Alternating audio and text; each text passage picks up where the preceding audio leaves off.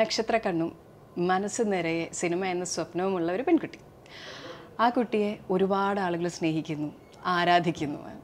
എനിക്ക് ആ കുട്ടിയോടൊരു പ്രത്യേക ഇഷ്ടമുള്ളതുകൊണ്ടാണ് ഇത്രയും ഇൻട്രോയിലൊക്കെ ഇങ്ങനെ പഞ്ചാര പോലെ തോന്നുന്നത്. ഞാൻ ദി അൺസെൻസേർഡ് ഷോയിൽ രേണു, എനിക്കൊപ്പം പ്രിയ പി വാര്യറാണ്. പ്രിയ, നക്ഷത്ര കണ്ണുകൾ, മനസ്സ് നിറയെ സിനിമ, ഇതിലെല്ലാം ഉപരി ആദ്യത്തെ സിനിമ അതല്ല അല്ലേ, അതിലേക്ക് നമ്മളതിന് ശേഷം പോകും. പക്ഷെ ആ ഒരു ഒറ്റ പാട്ടുകൊണ്ട് ഇത്ര നേരം കൊണ്ട് ഒരുപാട് ആളുകളുടെ സ്നേഹം സ്വന്തമായിട്ട് കിട്ടിയ ഒരാളാണ്. അപ്പോൾ അങ്ങനെ ഒരുപാട് സ്നേഹം കിട്ടിയെന്ന് പറയുമ്പോൾ അതിൻ്റെ വേറൊരു വശമാണ് ഒത്തിരി കൂടുതൽ ആളുകളെ പരിചയപ്പെടുന്നു, ഒരുപാട് എക്സ്പോഷർ വരുന്നു. അപ്പോൾ ശരിക്കും ഈ ഒരു പാട്ട്, ഫെയിം, കരിയർ, ഇൻസ്റ്റാ ഫോളോയിങ് ഇതെല്ലാം കഴിഞ്ഞിട്ട് പ്രിയയുടെ ലൈഫ് ചോയ്സസിനെ, അതുകൂടാണ്ട് ആസ് എൻ ആക്ടറിനെ ഈ പറയുന്ന എക്സ്പോഷർ എങ്ങനെ അഫക്റ്റ് ചെയ്തേ? ചോയ്സസ് കൂടുക, എന്താ സംഭവിച്ചത്? ഞാൻ ആക്ച്വലി തൃശ്ശൂരുള്ള ഒരു വളരെ മിഡിൽ ക്ലാസ് ആയിട്ടുള്ളൊരു ഫാമിലിയിൽ നിന്ന് വരുന്നൊരു കുട്ടിയാണ്. അപ്പം if not for that opportunity definitely ഇത്ര അധികം ആൾക്കാരെ കാണാനും പരിചയപ്പെടാനും ലോകം എങ്ങനെയൊക്കെയാണ് വർക്ക് ചെയ്യുന്നത് എന്നുള്ളത് മനസ്സിലാക്കാനും ഒരു ഓപ്പർച്യൂണിറ്റി എന്തായാലും കിട്ടിയിട്ടുണ്ടാവില്ല. So I am very grateful that happen. And at the same time എക്സ്പോഷറിൻ്റെ obviously down side ഉണ്ട്. ഈ പറഞ്ഞ പോലെ ഒരുപാട് സ്നേഹം കിട്ടി, പിന്നെ അവിടെ നിന്ന് അങ്ങോട്ടൊരു ഡൗൺഫോളും ഉണ്ടായി.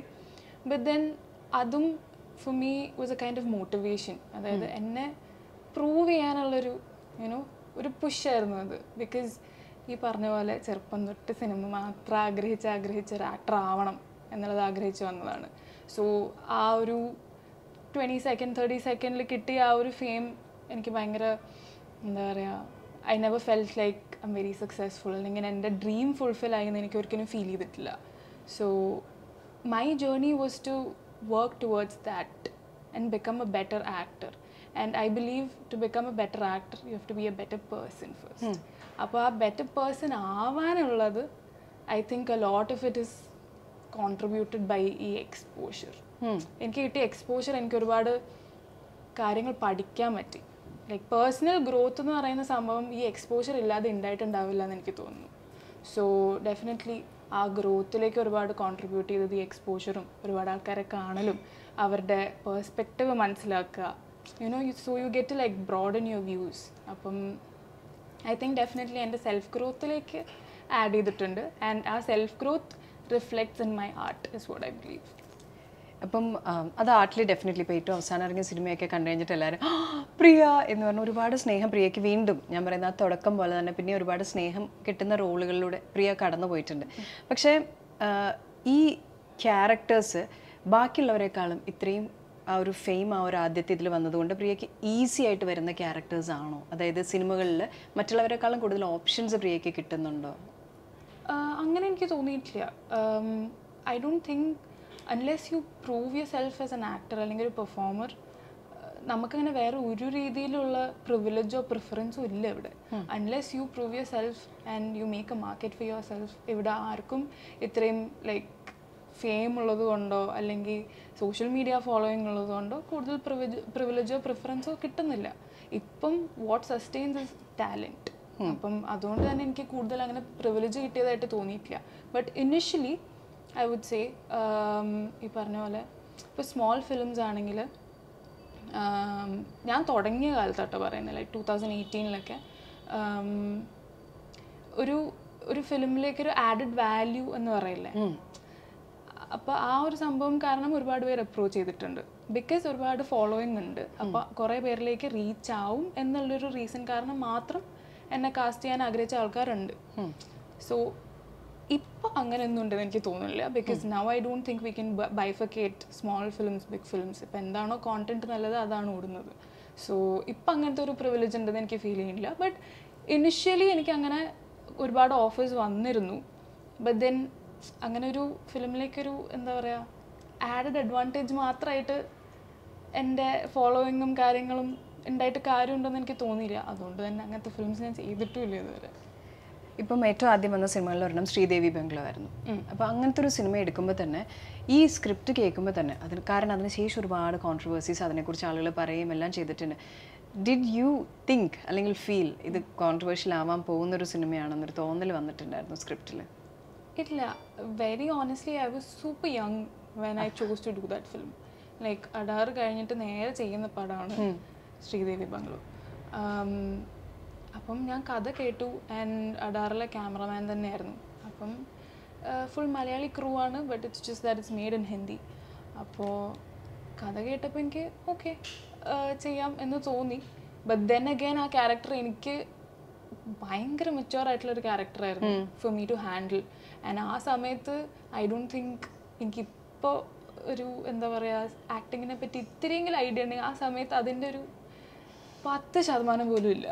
അപ്പം ആ സമയത്താണെങ്കിൽ നമ്മളെ ഗൈഡ് ചെയ്യാനും ഇന്നത് ചെയ്യണം ഇന്നത് ചെയ്യണ്ട എന്ന് പറഞ്ഞു തരാൻ ഒരു ഗോഡ് ഫാദറോ അല്ലെങ്കിൽ സിനിമ ഇൻഡസ്ട്രിയിലൊരു ഗൈഡോ ഒന്നുമില്ല.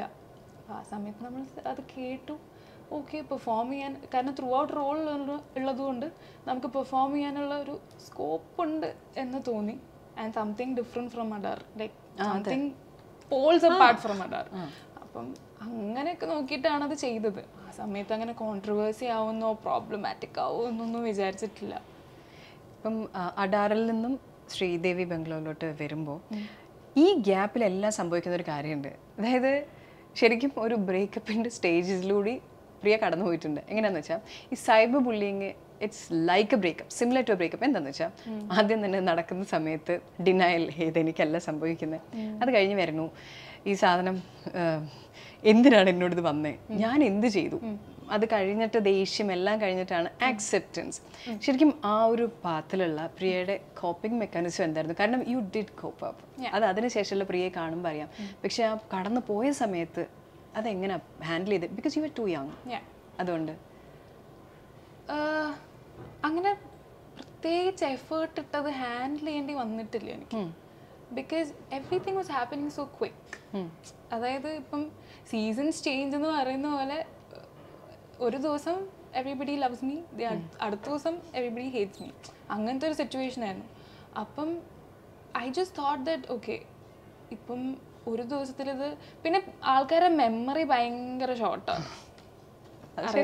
അപ്പം ഇന്നിപ്പോൾ ഞാൻ എയറിലാണെങ്കിൽ നാളെ വേറെ ആരെങ്കിലും എയറിലാണ്. സോ അവരുടെ മെമ്മറി ഭയങ്കര ഷോർട്ടാണ്. അപ്പം my only goal was that I have to redeem my self.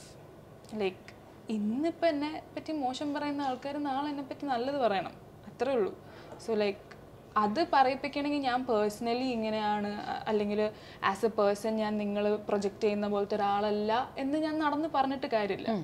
So my work should speak for it self. അപ്പം ഞാൻ ചെയ്യുന്ന കൈൻഡ് ഓഫ് മൂവീസ് അങ്ങനെ ആയിരിക്കണം എന്നുള്ളൊരു കോൺഷ്യസ് ഡിസിഷൻ മാത്രമാണ് ആ ടൈമിൽ എടുത്തിട്ടുള്ളൂ. പിന്നെ ഈ കോപ്പിംഗ് എന്ന് പറഞ്ഞാൽ what can you do about it is my only like thought.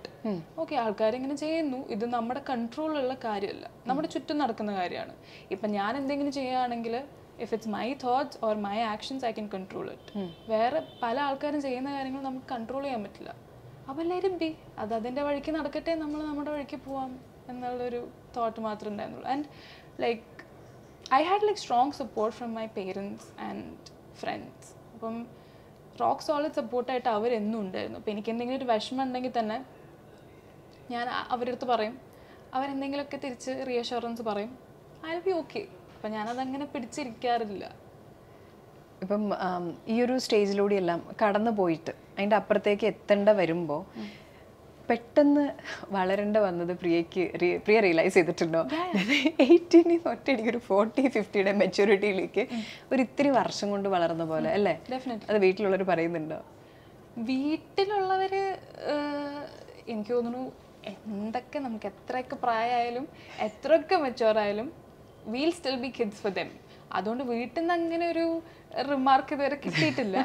But എന്നെ ചെറുപ്പം തൊട്ട് അറിയാവുന്ന ആൾക്കാർ, അതായത് സ്കൂളിലെ ഫ്രണ്ട്സ് ആണെങ്കിലും എന്നെ അറിയാവുന്ന ആൾക്കാർ എപ്പോഴും പറയുന്ന കാര്യമാണ് that you way mature for your age എന്നുള്ളത്.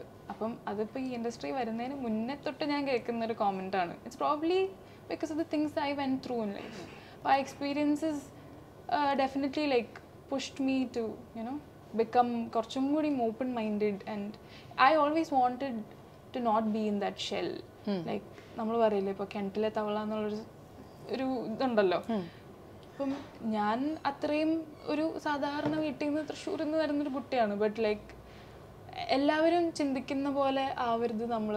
Just like go with the mob ആയിരിക്കരുത് നമ്മൾ ചിന്തിക്കുന്നത് എന്നുള്ളത് എനിക്ക് എപ്പോഴും I was very particular about it. അപ്പം I always try to keep N open mind about things. And ഞാൻ പറയുന്നൊരു വ്യൂ പോയിന്റ് ശരിയല്ല എന്ന് കൺവിൻസിങ് ആയിട്ട് വേറൊരാൾ അവരുടെ പേഴ്സ്പെക്റ്റീവിൽ പറഞ്ഞു തരാണെങ്കിൽ I am ready to accept that perspective. അപ്പോൾ it only helps us grow, right? അവിടെ അങ്ങനെ ഒരു ഈഗോ ക്ലാഷോ അങ്ങനെയൊന്നുമില്ല, ഞാനാണ് ശരി, അങ്ങനെയൊന്നുമില്ല. I like to keep like growing and evolving as A person. എൻ്റെ ലൈക്ക് അൾട്ടിമേറ്റ് ഗോൾ എന്താന്ന് വെച്ചാൽ like it's always to try and keep becoming the better version of my self. അപ്പം അതുകൊണ്ട് തന്നെ അങ്ങനെ I am not upset or disappointed that I was forced to be mature, because I think it benefits me in a lot of ways. And maybe ഇടയ്ക്കുള്ള പിന്നെ എനിക്ക് എൻ്റെതായ കുട്ടിത്തം പരിപാടിയൊക്കെ ഉണ്ട്, ഇല്ലാന്നല്ല.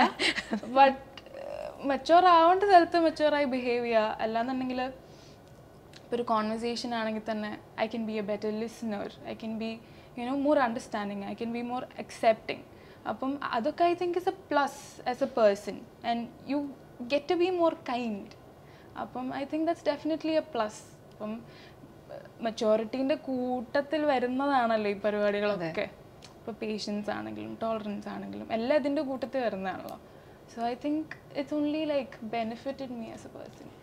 അത് ശരിയാണ്. പക്ഷേ ഈ ഒരു പ്രോസസ്സില്ലേ, അതായത് വിത്ത് പവർ കംസ് റെസ്പോൺസിബിലിറ്റീസ് എന്ന് പറയുന്ന പോലെ പെട്ടെന്ന് തന്നെ നമ്മൾ ശരിക്കും പറഞ്ഞിട്ടുണ്ടെങ്കിൽ ഒരു ആയുസ്സിൽ പല നടിമാർക്കും അല്ലെങ്കിൽ ആളുകൾക്ക് എത്താൻ പറ്റാത്ത അത്ര ആളുകളുടെ സ്നേഹം ഒറ്റയടിക്ക് കിട്ടിയ ഒരാളാണ് പ്രിയ. അപ്പോൾ അങ്ങനെ വന്നു കഴിയുമ്പോൾ പ്രിയ ചെയ്യുന്ന കാര്യങ്ങൾ ആൾക്കാർ നോക്കും, പറയുന്ന രീതി ശ്രദ്ധിക്കും. അതുവരെ തൃശ്ശൂർ പറഞ്ഞിട്ടില്ലേ, ബസ് കയറി കോളേജിൽ പോയി തിരിച്ചു വന്നുകൊണ്ടിരുന്ന കുട്ടി പെട്ടെന്ന് ഒറ്റയടിക്ക് എല്ലാവർക്കും അറിയുന്ന കുട്ടിയായി മാറി. അതായത് ഹോർഡിങ് അടിച്ച് വെച്ചാൽ പോലും അറിയില്ലാത്ത പോലെ പ്രിയ ഫേമസ് ആയി. അപ്പോൾ അതുകൊണ്ട് തന്നെ പ്രിയ എന്തെങ്കിലും ചെയ്യുമ്പോൾ, ആളുകളോട് സംസാരിക്കുമ്പോൾ, ഒരു ചോയ്സ് എടുക്കുന്ന സമയത്തൊക്കെ എപ്പോഴെങ്കിലും ചിന്തിക്കാറുണ്ട്, ഓക്കെ ഞാനത് ചെയ്തിട്ടുണ്ടെങ്കിൽ ഇത് മറ്റൊരാളെ കൂടി ഇൻഫ്ലുവൻസ് ചെയ്യുന്ന ഒരു കാര്യമാണ്, ആളുകൾ they look up to me, അതുകൊണ്ട് I have to do it in A better വേ. ആ ഒരു കോൺഷ്യസ് എഫേർട്ട് വരാറുണ്ടോ? ഡെഫിനറ്റ്ലി. ഇപ്പം തുടക്കം തൊട്ടേ സ്വിച്ച് ഇട്ട പോലെ അങ്ങനെ ഒരു ഫ്ലിപ്പ് ഉണ്ടോ എന്ന് ചോദിച്ചാൽ ഇല്ല, ഡെഫിനറ്റ്ലി ഇല്ല. ഇപ്പം തുടക്കത്തിലുള്ള എൻ്റെ interviews കണ്ടാലാണെങ്കിലും the way I speak and everything was like super different from what I am now. അപ്പം ആ 18 വയസ്സിൽ പറയേണ്ട പൊട്ടത്തരങ്ങളും കാണിക്കേണ്ട മണ്ടത്തരങ്ങളും ഒക്കെ കാണിച്ചിട്ടുണ്ട്. സോ ആ ഒരു ചേഞ്ച് ഓവർ അങ്ങനെ ലൈക്ക് ഇൻ 2 days ഉണ്ടായതല്ല, ഇപ്പം 4-5 years ആയിട്ടുള്ളൊരു ഗ്രാജുവൽ ചേഞ്ച് ആണത്. അപ്പം ലൈക്ക് നമ്മൾ ഓരോന്ന് ഉണ്ടാകുമ്പോഴാണല്ലോ നമ്മൾ പഠിക്കുന്നത്. എസ്പെഷ്യലി ഈ ട്രോളും പരിപാടിയൊക്കെ കാണുമ്പോഴാണ് ഓക്കെ നമുക്കത് കുറച്ചും കൂടിയും റിഫൈൻഡ് ആയിട്ട് പറഞ്ഞിരുന്നെങ്കിൽ ഈ ഒരു സിറ്റുവേഷൻ ഒഴിവാക്കാമായിരുന്നു എന്നുള്ളത് നമ്മൾ അപ്പോഴാണോ പഠിക്കണേ. അപ്പം അങ്ങനെ ലൈക്ക് ഇപ്പോൾ എന്തൊരു കാര്യം ചെയ്യുമ്പോഴും നമ്മളൊരു 100 തവണ ആലോചിച്ചിട്ട് ചെയ്യണോ പറയണോ വേണ്ടയോ. But like I try to be my self as much as possible. Like അല്ലാതെ ഒന്നും എനിക്ക് ഫേക്ക് ചെയ്യാനോ അല്ലെങ്കിൽ ഒരു മാസ്ക് വെച്ച് സൂപ്പർഫിഷ്യലായി നിൽക്കാൻ അറിയില്ല. ഞാൻ എങ്ങനെയാണോ അങ്ങനെ തന്നെയാണ് I try to portray my self.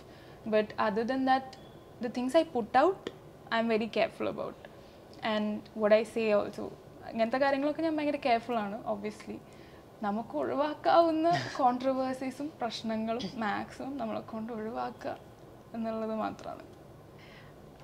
ഇപ്പം പ്രിയയുടെ ഒരു ഫെയിമിൻ്റെ സമയത്ത് 14-year-old people looking up to പ്രിയ. 16 വയസ്സുകാർ പ്രിയയെ നോക്കുന്നു, 18 വയസ്സുകാർ പ്രിയയെ നോക്കുന്നു. അതിനേക്കാൾ മുതിർന്നവരെല്ലാം പ്രിയയെ തന്നെയാണ് നോക്കുന്നത്. പക്ഷേ എല്ലാവരും പ്രിയയെ പോലെ ആവുക, എല്ലാവരും ഇങ്ങനെ എല്ലാവരും ഇഷ്ടപ്പെടുക, ഇങ്ങനൊരു ഇത് വരിക, ഇങ്ങനൊരു ഫെയിം കിട്ടുക. ഇത് ഫെയിം അതിനു വേണ്ടി ജീവിക്കുന്ന ഒരു ലോകത്താണ് നമ്മളെന്ന് എനിക്ക് പലപ്പോഴും തോന്നിയിട്ടുണ്ട്. അപ്പം അതിലൂടെ കടന്നു പോയിട്ടുള്ള ഒരാളാണ്. അപ്പം ശരിക്കും വാട്ട് ഇസ് ഫെയിം, അല്ലെങ്കിൽ what does it give you as A person? എന്താണ് പ്രിയയ്ക്ക് കൊണ്ടുവന്ന ചേഞ്ച്? അത് it's only instant gratification. Like ഞാൻ പറഞ്ഞ പോലെ ഇറ്റ് ഡസൻറ്റ് സ്റ്റേ, റൈറ്റ്? ഇപ്പം ഷോർട്ട് ടേം മെമ്മറിയാണ് എല്ലാവർക്കും. ഇന്ന് എന്നെ പറ്റി ആൾക്കാർ സംസാരിക്കുന്നുണ്ടെങ്കിൽ നാളെ അവർ വേറെ ആരെങ്കിലും പറ്റി ആയിരിക്കും സംസാരിക്കുന്നത്.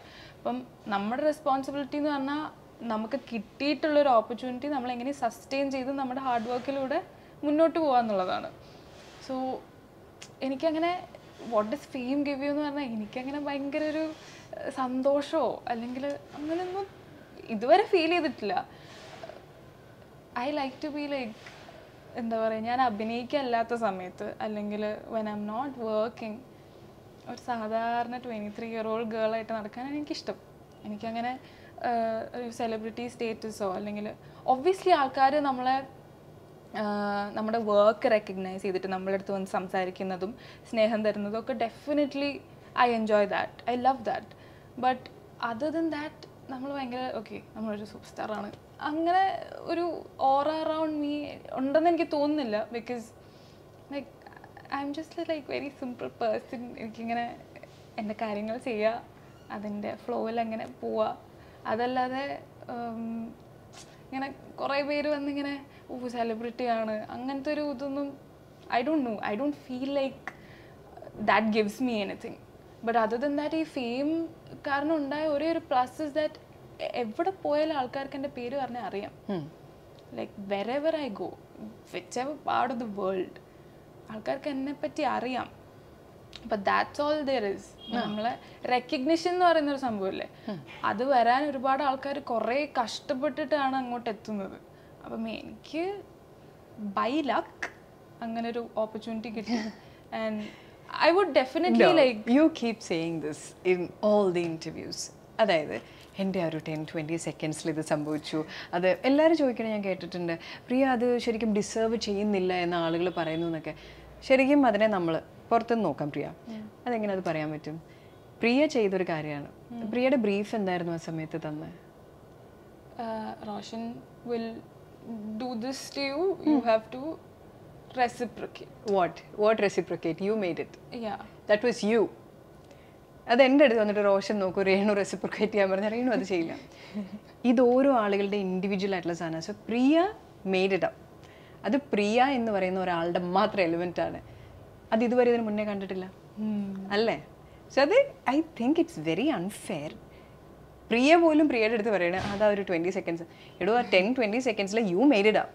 ഓഫ് കോഴ്സ് റോഷൻ്റെ റിയാക്ഷൻ എല്ലാം ഉണ്ടായിരുന്നു, പക്ഷേ it was you deserve every bit of it. അപ്പോൾ അതുകൊണ്ട് ഇറ്റ് ഇസ് നോട്ട് ലക്ക്. മേലെ പറയരുത് ലക്ക്. ഞാൻ എല്ലാ ഇൻ്റർവ്യൂവിൽ കേൾക്കാം luck. Know that was you. കാരണം എനിക്കറിയാം അതിൻ്റെ brief was only give A reaction. ഞാനങ്ങനെ പറയുന്നതിൻ്റെ കാരണം എന്താണെന്ന് വെച്ചാൽ ഞാനങ്ങനെ like I see a lot of people who are still struggling to make it in the industry. And എനിക്കങ്ങനെ ലൈക്ക് ഫസ്റ്റ് തന്നെ അങ്ങനെ ഒരു ഓപ്പർച്യൂണിറ്റി കിട്ടി, അതിൽ തന്നെ അങ്ങനെ ക്ലിക്കായി. അപ്പം ഞാനിങ്ങനെ ഒരുപാട് ഹാർഡ് വർക്ക് ചെയ്ത് കഷ്ടപ്പെട്ട് അവിടെ എത്തിയതാണെന്ന് എനിക്ക് അങ്ങനെ ഒരു തോന്നലില്ല. അതുകൊണ്ട് മേ ബി അതുകൊണ്ടായിരിക്കാം probably I feel like I don't deserve it. You don't feel. അത് വേറൊരാൾ ചെയ്ത് അത്രയും ഭംഗിയിൽ വരുമായിരുന്നെങ്കിൽ എന്തൊക്കെ റിയാക്ഷൻസും എന്തൊക്കെ റെസിപ്രിക്കേഷൻസ് എത്രയോ പേര് ചെയ്തിട്ടില്ലല്ലോ. So you deserve every bit of it. അപ്പോൾ ഇനി അതൊരു ഇൻ്റർവ്യൂലൊക്കെ ചെല്ലുമ്പോൾ I think I don't deserve it എന്ന് പറയരുത്. കാണുമ്പോൾ വിചാരിക്കും എന്തിനാണ് പറയണത്. അതുപോലെ ഈ അഡാർ ലവ് കഴിഞ്ഞിട്ട് ഇപ്പം പല സിനിമകൾ ചെയ്തിട്ടുണ്ട്. അപ്പം ഞാൻ കേട്ടിട്ടുണ്ട് പ്രിയയുടെ അല്ലെങ്കിൽ പ്രിയ തന്നെ പറഞ്ഞിട്ടുണ്ട് you want to B A better actor അല്ലേ. ആ ഒരു ആക്ടർ എന്നുള്ള നിലയിൽ പ്രിയ ആളുകൾ അറിയുക, ഓർക്കുക, ഇതാണ് പ്രിയയുടെ ആഗ്രഹം. അപ്പോൾ അതിന് വേണ്ടിയിട്ട് മൈൻഡ്, ബോഡി, ക്രാഫ്റ്റ് ഇതിലെല്ലാം നമ്മൾ ഭയങ്കരമായിട്ട് അപ് ടു ഡേറ്റ് ആയിട്ട് പട്ടാളക്കാരനെ പോലെ റെഡി ആയിട്ട് നിൽക്കേണ്ട ഒരു സംഭവമാണ്. അപ്പോൾ അതിന് വേണ്ടിയിട്ട് പ്രിയ എന്താ ചെയ്യണേ? Like to B better, strive. അതിന് വേണ്ടിയിട്ട് എങ്ങനെയാണ് അത് ചെയ്യുന്നത്? ഒരു ക്യാരക്ടർ കിട്ടുവാണെങ്കിൽ എങ്ങനെ അതിന് വേണ്ടിയിട്ട് എന്തൊക്കെ ചെയ്യും? ഞാൻ അങ്ങനെ ഒരുപാട് പടങ്ങളൊന്നും ചെയ്തിട്ടില്ല. അതെ, വിരലിൽ എണ്ണാവുന്ന കുറച്ച് പടങ്ങളെ ചെയ്തിട്ടുള്ളൂ. അപ്പം every film is like A learning experience for me. ഇപ്പം ഒരു പടത്തിൽ എനിക്ക് തരുന്ന ക്യാരക്ടർ ഇപ്പോൾ 4 years എടുക്കുകയാണെങ്കിൽ 4 years ഞാൻ അഭിനയിക്കാൻ പോകുമ്പം ഗായത്രി എന്ന് പറയുന്ന ക്യാരക്ടറിനെ പറ്റി എനിക്ക് ഒരു ഐഡിയ ഇല്ല. ലൈക്ക് ഡയറക്ടറിൻ്റെ മൈൻഡിൽ എന്താണ്, വാട്ട് ഡസ് ഹി വോണ്ട് എന്ന് ഒരു ഐഡിയ എനിക്കില്ല. സോ ഞാനങ്ങനെ ഭയങ്കര പ്രിപ്പറേഷൻ ചെയ്ത് ഹോംവർക്ക് ചെയ്ത് പോകുന്ന ഒരാളല്ല. ബട്ട് സംഹൗ സെറ്റിലെത്തി ഒരു 2 daysൻ്റെ ഉള്ളിൽ I can adapt to that character. എനിക്ക് വാട്ട് ഡസ് ഹി എക്സ്പെക്റ്റ് എന്നുള്ളത് കറക്റ്റായിട്ട് മനസ്സിലായി കഴിഞ്ഞാൽ I try and adapt to that. അപ്പോൾ ഓരോ പടം കഴിയുമ്പോഴാണ് ഓക്കെ ഇതെങ്ങനെയാണ് ചെയ്യേണ്ടത്, ഇതെങ്ങനെ ചെയ്താൽ വർക്ക് ആവും എന്നുള്ളത് മനസ്സിലാവണേ. സോ ലൈക്ക് ഒരു പേഴ്സണൽ എക്സ്പീരിയൻസിൽ ഗ്രാഫിൽ പറയുകയാണെങ്കിൽ ഞാൻ 4 years ചെയ്യുന്നതിന് മുന്നേ ഷൂട്ട് ചെയ്ത ഫിലിമാണ് കൊള്ളാന്ന് പറഞ്ഞിട്ടൊരു ഫിലിം. അപ്പോൾ അത് ഞാനും രജിഷ ചേച്ചിയും വിനയ് ചേട്ടനും അങ്ങനെ ഇറ്റ്സ് യെറ്റ് ടു റിലീസ്. ഞാൻ ഓർത്തു, Yeah. ഓർമ്മ വരുന്നില്ലല്ലോ. It is yet to release. Yeah. അപ്പം ആ പടത്തിൽ ഇറ്റ്സ് പ്രോബബ്ലി ലൈക്ക് 4 years കഴിഞ്ഞിട്ട് ഞാൻ മലയാളത്തിലേക്ക് തിരിച്ചു വരുന്നത് ആ ഫിലിം ഷൂട്ട് ചെയ്യുന്നതോടുകൂടിയാണ്. അപ്പോൾ ആ പടം ചെയ്യുമ്പം ഞാനിങ്ങനെ ഇത് ഞാൻ വേറെ ഇൻ്റർവ്യൂവിലും പറഞ്ഞിട്ടുണ്ട്, രജിഷ ചേച്ചി ഇങ്ങനെ കരയുന്ന സീനൊക്കെ കണ്ടിട്ട് ഞാനിങ്ങനെ അടിച്ച് നിന്നിട്ടുണ്ട്. എങ്ങനെയാണ് ലൈക്ക് ഇങ്ങനെ കരയുന്നത്, ഓർഗാനിക്കലി എങ്ങനെ കരയുന്നു എന്നുള്ളത് ആലോചിച്ച് ഞാനിങ്ങനെ വണ്ടടിച്ച് നിന്നിട്ടുണ്ട്. From that journey to 4 years ചെയ്യുമ്പം I had decided in my head that glycerin ഉപയോഗിക്കണ്ട, കരയുന്ന സീൻസ് വന്നാൽ കരയണം, അതെങ്ങനെയാണെന്നുള്ളത് ഈ പടത്തോടു കൂടി ഫിഗർ ഔട്ട് ചെയ്തിട്ടേ കാര്യമുള്ളൂ എന്ന് ഡിസൈഡ് ചെയ്തിട്ടാണ് പോയത്. ഇപ്പോൾ 4 years ചെയ്യുമ്പം ഒരുപാട് ഇങ്ങനെ യുനോ ഇൻറ്റേർണലി ഡിഗിൻ ചെയ്തിട്ടൊക്കെയാണ് കരഞ്ഞത് അതിലുള്ള സീൻസിലൊക്കെ. I didn't want to use glycerin. I was very particular about that. അപ്പം അതെന്തോ അത് ഗ്ലിസറിൻ യൂസ് ചെയ്യുന്നത് മോശമാണെന്നൊന്നും അല്ല പറയണേ. എനിക്ക് ആസ് എൻ ആക്ടർ എങ്ങനെയൊക്കെ ട്യൂൺ ചെയ്താൽ എന്തൊക്കെ വർക്കാവും എന്ന് അറിയാൻ വേണ്ടിയിട്ട് ഇറ്റ്സ് എൻ എക്സ്പെരിമെൻറ്റ്. ഇപ്പം എല്ലാം ഒരു ലേണിംഗ് എക്സ്പെരിമെൻ്റ് ആണല്ലോ. അപ്പം ഞാനിങ്ങനെ ഒരു ഗുഡ് 10-15 minutes ഇങ്ങനെ മാറി നിൽക്കും ടൈം എടുക്കാനായിട്ട്. എന്നിട്ടിങ്ങനെ മാറി നിന്ന് കഷ്ടപ്പെട്ട് ഇങ്ങനെ ഉള്ളിൽ നിന്ന് ഇങ്ങനെ ഓരോന്ന് ആലോചിച്ച് ഉണ്ടാക്കിയിട്ടാണ് കരഞ്ഞത് 4 years. അപ്പോൾ ഐ ഫെൽറ്റ് ലൈക്ക് ആൻഡ് ആ ഒരു പ്രോസസ്സ് കഴിയുമ്പം യു ഫീൽ ഡ്രെയിൻഡ്. ലൈക്ക് ചില ദിവസം ഷൂട്ടിൽ നമ്മൾ രാവിലെ വരുമ്പം തന്നെ ഫസ്റ്റ് സീൻ കരയുന്ന സീനായിരിക്കും. നമ്മൾ ഫുൾ ഫ്രഷ് ആയിട്ടൊക്കെ ആയിരിക്കും വരിക. അപ്പോൾ വന്നിട്ട് കരഞ്ഞോളൂ, ഓക്കെ കരയാം, അത് കഴിഞ്ഞാൽ യു ആർ ഡ്രെയിൻഡ്. പിന്നത്തെ ആ ദിവസം നിങ്ങൾക്ക് എനർജിയേ ഇല്ല, because you have to dig in that much കരച്ചിൽ വരുത്തണമെങ്കിൽ. അപ്പം അത് കഴിഞ്ഞിട്ട് ഐ വാസ് ലൈക്ക് ഇതെന്തൊരു സ്ട്രെന്യൂസ് പ്രോസസ്സാണ് സ്വന്തമായിട്ട് കരയാന്നൊക്കെ പറഞ്ഞാൽ. ഞാൻ രജിഷ ചേച്ചിയുടെ എന്നൊക്കെ പറഞ്ഞാൽ I have seen Har like ഒരു 5-10 minutes ഇങ്ങനെ മാറി നിൽക്കും ഇയർഫോൺസ് ഒക്കെ വെച്ചിട്ട്. Like she'll be listening to something and she doesn't take that much like time. Obviously it comes out of experience, ഒരുപാട് സീനിയോറിറ്റി ഉള്ളതാണ്. So I was also like I was inspired by that. എനിക്കും അങ്ങനെ ചെയ്യണം like you know. അത് കഴിഞ്ഞ് 4 years കഴിഞ്ഞിട്ട് I was like ഇത് ഭയങ്കര പണിയാണ്, ചെയ്യാൻ ഭയങ്കര ബുദ്ധിമുട്ടാണ് എന്നൊക്കെ വിചാരിച്ചു. അത് പക്ഷേ ആ പടം കഴിഞ്ഞ് ഞാൻ ലൈവ് ചെയ്യുമ്പോൾ വീണ്ടും ലൈവിൽ എൻ്റെ ക്യാരക്ടറെ അങ്ങനെ ഒരു പാവം യുനോ നാട്ടിൻപുറത്തുള്ളൊരു കുട്ടി ക്യാരക്ടറാണ്. So according to the story എനിക്ക് ഒരുപാട് ഇമോഷണൽ സീൻസ് ഉണ്ട്. ഇമോഷണൽ സീൻസ് മാത്രമേ ഉള്ളൂ. ഐ എം ലൈക്ക് കരയും, ഞാൻ ഉപയോഗിക്കില്ല, കരയും. എന്നിട്ട് പിന്നെ ഞാനിങ്ങനെ പ്രിപ്പയർ ചെയ്തുകൊണ്ടിരിക്കുകയാണ്. അപ്പോൾ ഞാൻ ഓരോ ദിവസവും ഷൂട്ടിൽ പോകുമ്പോൾ ഇങ്ങനെ ഭയങ്കര പ്രിപ്പയർഡ് ആയിട്ട് പോകും. ഓക്കെ ഇന്ന് ഇമോഷണൽ സീനുള്ളതാണ്, നമുക്ക് കരയണം, അപ്പോൾ നമ്മൾ ആ ഒരു മൈൻഡ് സ്റ്റേറ്റിലിരിക്കണം. എന്നെ കൊണ്ട് പറ്റൂല, ഞാൻ അവിടെ എപ്പോൾ എത്തുമെന്ന് ഓർത്തിരിക്കുമായിരുന്നു. എനിക്ക് പറ്റൂല. അതായത് ഐ എം ലൈക്ക് അല്ലാത്ത സമയം ഞാൻ ചാടി നടക്കുന്ന ടൈപ്പാണ്. അപ്പം എനിക്കങ്ങനെ പെട്ടെന്ന് പോയി സാഡാവും എന്ന് പറഞ്ഞാൽ എനിക്ക് സാഡാവാൻ പറ്റില്ല. അതാണെങ്കിൽ എസ്പെഷ്യലി അറ്റ്ലീസ്റ്റ് 4 years നമുക്ക് അങ്ങനെ ഒരു സ്പേസ് ഉണ്ടായിരുന്നു. ലൈക്ക് നമ്മൾ 2 ക്യാരക്ടേഴ്സേ ഉള്ളൂ. അപ്പം നിച്ചു ആണെങ്കിലും ഞാനാണെങ്കിലും 2 മുക്കിലിരിപ്പുണ്ടാവും അവനവൻ്റെ ട്യൂൺ പിടിക്കാനായിട്ട്. അങ്ങനെ ഒരു സ്പേസ് ഉണ്ടായിരുന്നു. ലൈവിലെന്ന് പറഞ്ഞാൽ VKP സാറിൻ്റെ കൂടെ വർക്ക് ചെയ്യണേ. VKP സാറിൻ്റെ കൂടെ എന്ന് പറഞ്ഞാൽ രാവിലെ വന്ന് അപ്പം തുടങ്ങുക എന്തെങ്കിലുമൊക്കെ തമാശ പറയാം, അങ്ങോട്ടും ഇങ്ങോട്ടും ചിരി ബഹളം, ഇതന്നെയാണ് സെറ്റിൻ്റെ ഇടയിൽ കരയണം. സെറ്റിലാരൊക്കെയാ? ഞാൻ, ഷൈൻ ചേട്ടൻ, സൗബിക, ഒരു രക്ഷയില്ല. എല്ലാവരും എന്തെങ്കിലുമൊക്കെ പറഞ്ഞ് ചിരിച്ചുകൊണ്ടിരിക്കുകയാണ് 24/7. ഇവർക്കാർക്കും കരയണ സീനൊന്നും ഇല്ല കേട്ടോ, എനിക്ക് മാത്രമേ ഉള്ളൂ കരയുന്ന സീൻ. ഞാനാണ് ഇതിൽ ഏറ്റവും ജൂനിയർ. അപ്പം ഞാൻ അറ്റ്ലീസ്റ്റ് എൻ്റെ വർക്കിൽ സീരിയസ് ആവണ്ടേ, പറ്റില്ല. ഇവർ വന്ന് തന്നെ ചിരിപ്പിക്കും, ഞാൻ VKP സാർ തന്നെ ചിരിപ്പിക്കും. അപ്പോൾ എനിക്കൊന്നും ചെയ്യാൻ പറ്റില്ല. അപ്പം ഞാനിങ്ങനെ വിചാരിക്കും ഓക്കെ വൈകുന്നേരം ആകുമ്പോഴേക്കും ടെൻഷൻ സീനാണ്, കരയണം എന്നൊക്കെ പറഞ്ഞ് സ്ട്രെസ് അടിച്ചിരിക്കുകയായിരിക്കും. ഷോട്ടിന് തൊട്ട് മുന്നേ വരെ ഞാൻ എന്തെങ്കിലും കളിച്ചിരിയും തമാശയൊക്കെ പറഞ്ഞിട്ടായിരിക്കും ഷോട്ടിന് പോയിരിക്കുക. ആൻഡ് ഞാൻ ആക്ച്വലി ഞാൻ അഭിനയിച്ചത് കണ്ട് വണ്ടറടിച്ചതാണ് ലൈവിൽ. Like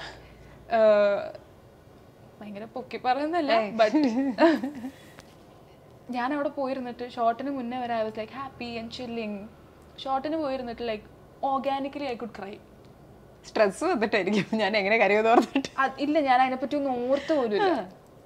like every single scene എനിക്ക് കരയാൻ ഗ്ലിസറിനോ അല്ലെങ്കിൽ അങ്ങനെ ആലോചിച്ച് ഡിഗിൻ ചെയ്യേണ്ട ആവശ്യമോ അങ്ങനെ ഒന്നും വന്നില്ല ലൈവിൽ.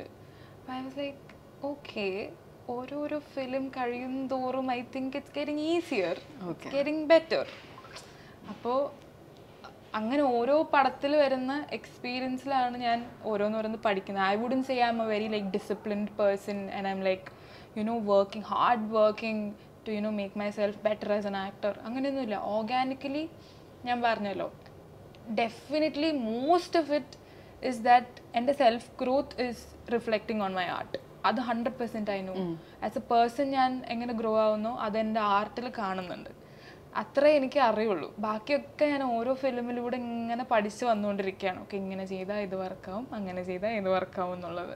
So I think as you go പ്രാക്ടീസിലൂടെ you get better. എന്നാലും കരയാൻ പറ്റില്ല, എനിക്ക് സന്തോഷമുണ്ട്, അല്ലെങ്കിൽ ഞാൻ മൂടൊക്കെ കളഞ്ഞു. പക്ഷേ പ്രിയയുടെ സിനിമയുടെ നമ്പേഴ്സ് എന്തുകൊണ്ടാണ് കുറവ്? അതായത് ഒത്തിരി കഥകൾ പ്രിയ കേട്ടിട്ടുണ്ട്, കാരണം അത് ഞാൻ കേട്ടിട്ടുണ്ട്, പ്രിയയുടെ അടുത്ത് കഥ പറയാൻ പോകുന്നവർ പറഞ്ഞ് ഞാൻ കേട്ടിട്ടുണ്ട്. പക്ഷേ അത് ചൂസ് ആയതാണോ, ഇത് എനിക്ക് പറ്റത്തില്ല, എനിക്ക് വേണ്ട, this particular kind of character വേണം, അങ്ങനെ ഓർത്തിട്ടാണോ? ആദ്യം തുടക്കത്തിൽ ഒബ്വിയസ്ലി ഈ പറഞ്ഞ പോലെ ഗൈഡൻസ് ഒന്നും ഇല്ലാത്തതുകൊണ്ട് ഒരുപാട് ലൈക്ക് മണ്ടത്തരം choices I made regarding films. അത് കഴിഞ്ഞിട്ട് പിന്നെ ലൈക്ക് ഒരു വെളിവ് വരുന്നൊരു സമയമുണ്ടല്ലോ, അപ്പം അപ്പോഴത്തേക്ക് ഐ ഡിസൈഡഡ് ലൈക്ക് പടമൊന്നും അങ്ങനെ നിറച്ച് പടങ്ങളൊന്നും ഇല്ലെങ്കിലും നല്ല പടങ്ങൾ ചെയ്താൽ മതി. ലൈക്ക് അതുവരെ നമ്മളെങ്ങനെ തട്ടിമുട്ടിയൊക്കെ പൊക്കോളാം. Like this is my long term goal. Okay. അപ്പം ഞാനൊരു 2 വർഷം വെറുതെ ഇരുന്നാലും കുഴപ്പമില്ല. അത് കഴിഞ്ഞിട്ട് എനിക്ക് വരാനുള്ളത് എനിക്ക് വരും എന്ന് വിശ്വസിക്കുന്ന ഒരാളാണ് ഞാൻ. അപ്പം I am just manifesting that എനിക്ക് നല്ല നല്ല പടങ്ങളിൽ നല്ല നല്ല ക്യാരക്ടേഴ്സ് ചെയ്താൽ മതി, അല്ലാതെ വാരി വലിച്ച സിനിമ ചെയ്തിട്ട് കാര്യമില്ല.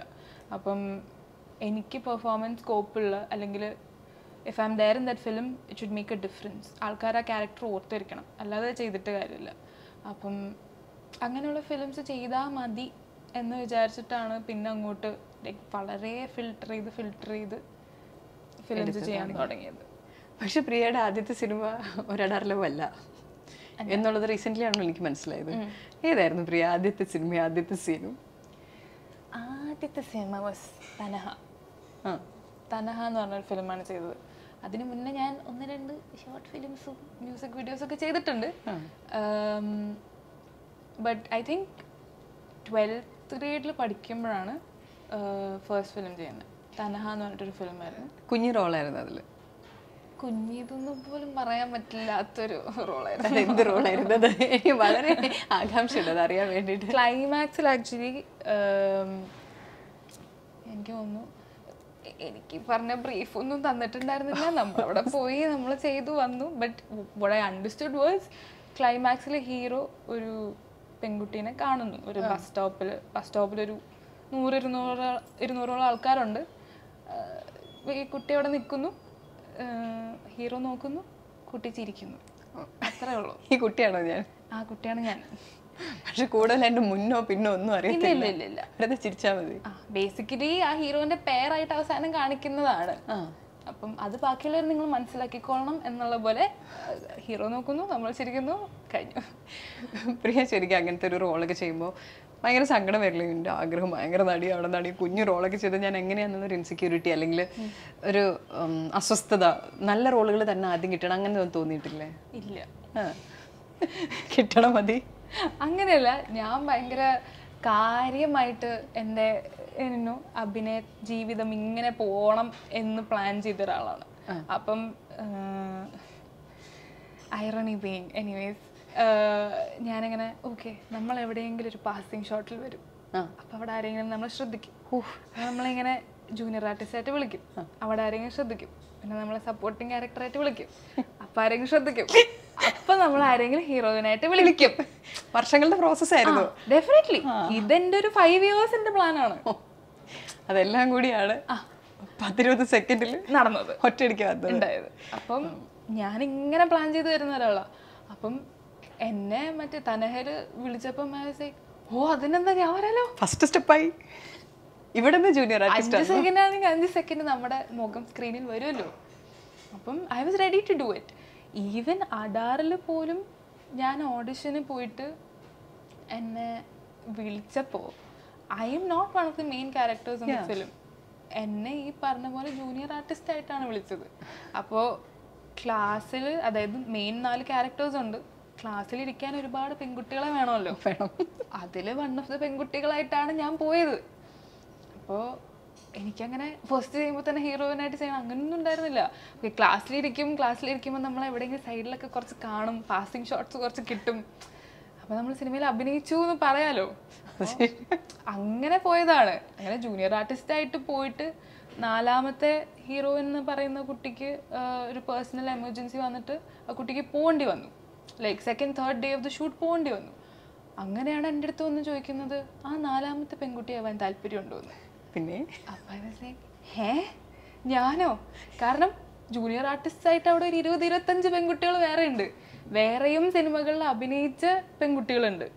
അപ്പം എൻ്റെ അടുത്ത് വന്ന് ചോദിച്ചപ്പോൾ ആ ഓക്കെ ആയിക്കോട്ടെ.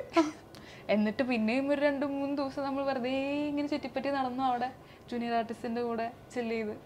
അങ്ങനെ ഒരു ദിവസം വിളിച്ചിട്ട് ഓഡിറ്റോറിയത്തിന് 200 ആൾക്കാരുള്ള ഓഡിറ്റോറിയത്തിൻ്റെ നടുക്ക് കൊണ്ട് നിർത്തി.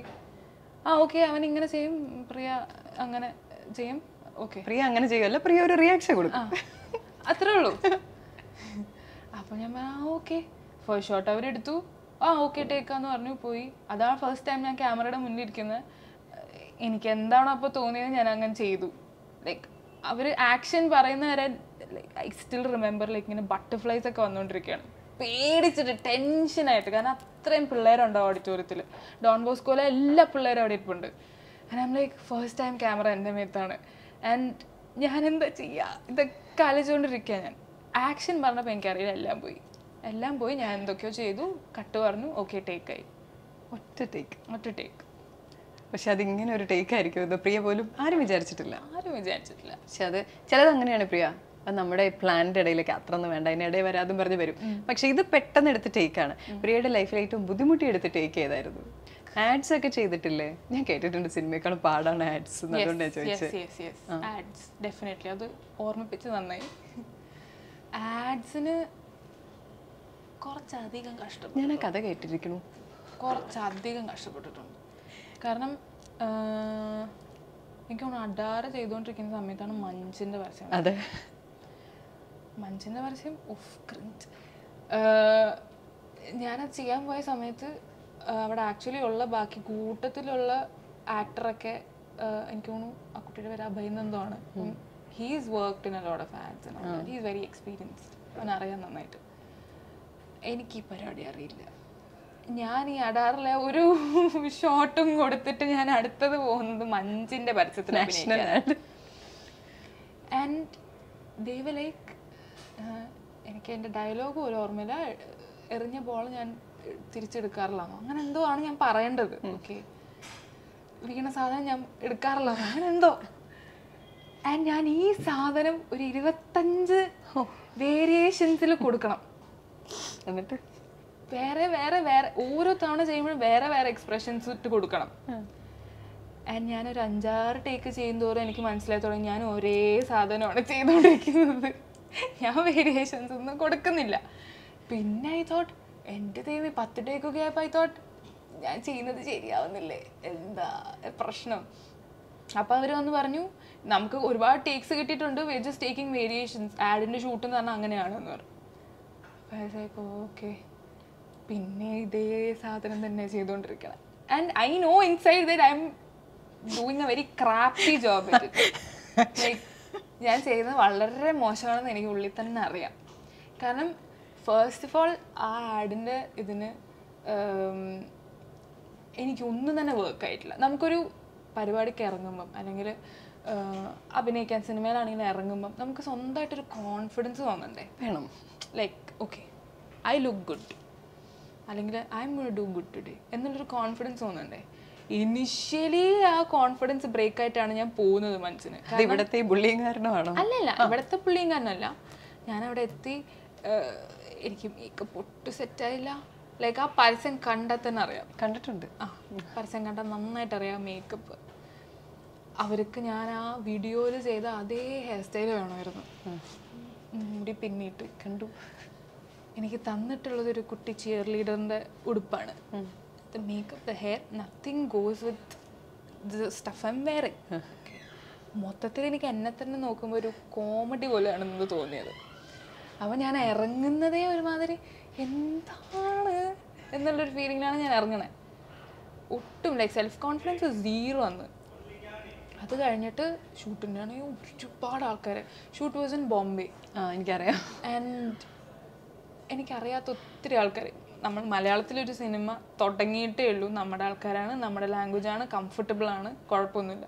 നമ്മൾ അവിടെ എത്തുന്നു, ആൾക്കാർ ഓടുന്നു, അങ്ങോട്ട് ഓടുന്നു, 10 ഇൻസ്ട്രക്ഷൻസ് അവിടുന്ന് കിട്ടുന്നു, ഇവിടുന്ന് കിട്ടുന്നു, എല്ലാം ഇങ്ങനെ സെക്കൻഡ് ബൈ സെക്കൻഡ് ചേഞ്ച് ആയിക്കൊണ്ടിരിക്കുക.